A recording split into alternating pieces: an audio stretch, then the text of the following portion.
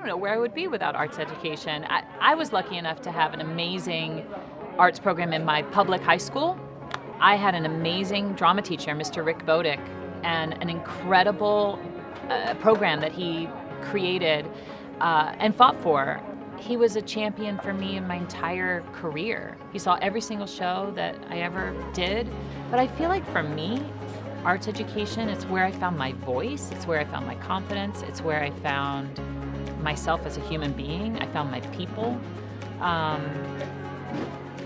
don't know, I'm a big advocate.